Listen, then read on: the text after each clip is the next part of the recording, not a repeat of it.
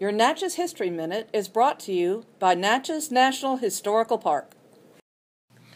At harvest time in 1729, the 400 settlers of the struggling French colony at Natchez were prepared to enjoy the proceeds of a bumper tobacco crop at local plantations.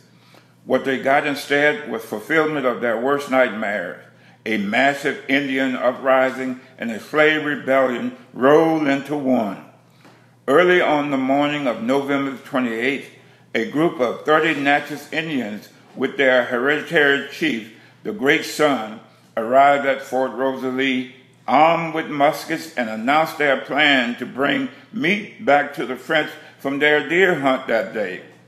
At the same time, small groups of Natchez men showed up at all the French settlers' homes under various pretenses for trade of chickens and corn for powder and bullets.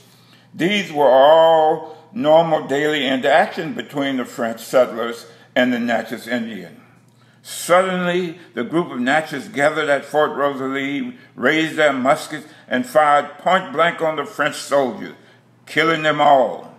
The sound of gunfire at the fort signaled death by musket fire, a war club for white males at all the French houses before they were scalped and beheaded.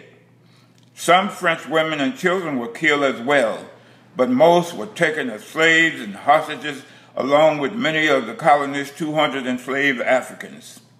A number of the Africans, however, took advantage of the opportunity to fight for their own freedom by assisting the Natchez in their uprising against the French. Only about 20 Frenchmen escaped the annihilation.